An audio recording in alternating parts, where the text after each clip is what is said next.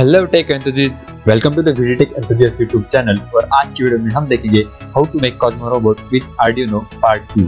ये इस वीडियो का पार्ट 2 है। अगर आपने पार्ट 1 नहीं देखा तो पहले उसे देखिए, उसके बाद इस वीडियो को देखिए।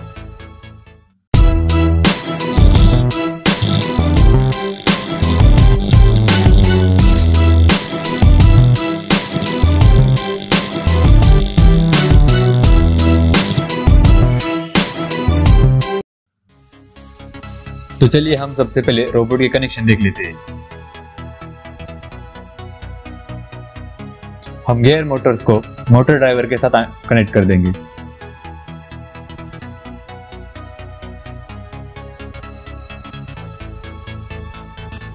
मोटर ड्राइवर के 1 2 3 4 इनपुट पिन को हम आर्डिनो के एनालॉग पिन 0 1 2 3 पर लगा देंगे।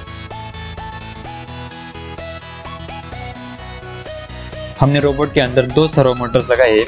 हम दोनों सर्वो मोटर्स के ग्राउंड पिन और वीन पिन को एक ही साथ कनेक्ट कर देंगे।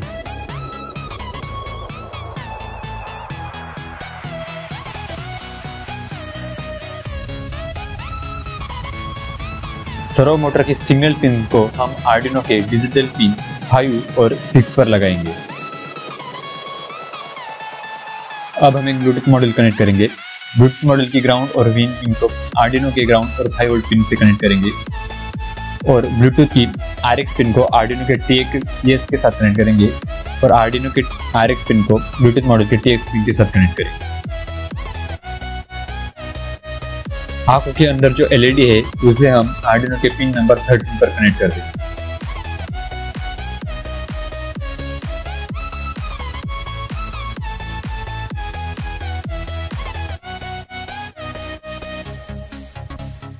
अब हम आर्डिनो मोटर ड्राइवर और सर्वो मोटर की ग्राउंड और वोल्टेज पिन को एक ही साथ कनेक्ट कर देंगे।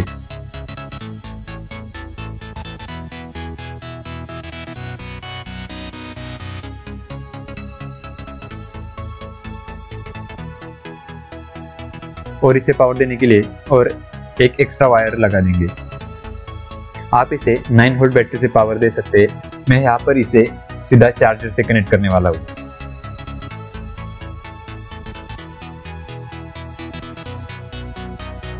तो अब सारे कनेक्शन हो चुके हैं। अब हम इसे प्रोग्राम करेंगे। तो ये हमारा प्रोग्राम है। यहाँ पर हमने सबसे पहले सर्वो मोटर और मोटर ड्राइवर के पिन्स को डिक्लेयर किया है। यहाँ पर हमने रोबोट के आगे पीछे और लेफ्ट राइट घूमने के लिए फंक्शन को डिफाइन किया है।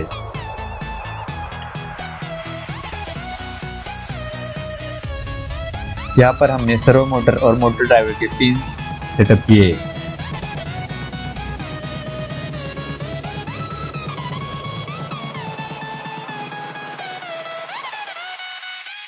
यहाँ पर हमने व्हाइल लूप लिया है। यहाँ पर मोबाइल से आने वाले सिग्नल वैल्यू में स्टोर हो जाएगी। यहाँ पर if else कंडीशन में वैल्यू के अकॉर्डिंग उसके फंक्शंस कॉल किए हैं। तो ये हमारा पूरा कॉस्मो रोबोट के लिए प्रोग्राम है। इसकी लिंक आपको डिस्क्रिप्शन में मिल जाएगी, आप वहाँ से इसे देख सकते हैं। प्रोग्राम को अपलोड करते हुए हमें ब्लूटूथ को डिस्कनेक्ट करना है। तो चलिए अब हम चलते हैं अपने मोबाइल की तरफ। हमें अपने एंड्रॉइड मोबाइल के अंदर आर्डिनो ब्लूटूथ RC कार ये एप्लीकेशन डाउनलोड करना होगा। प्ले स्टोर पे जाकर हम इसे इंस्टॉल कर देंगे।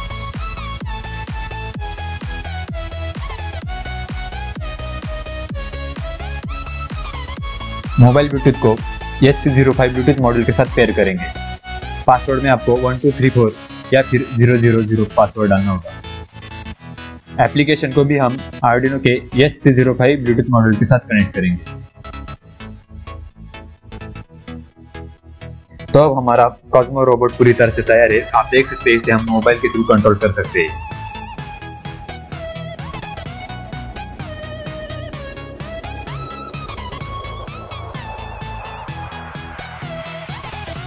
तो दोस्तों इस वीडियो में बस इतना ही।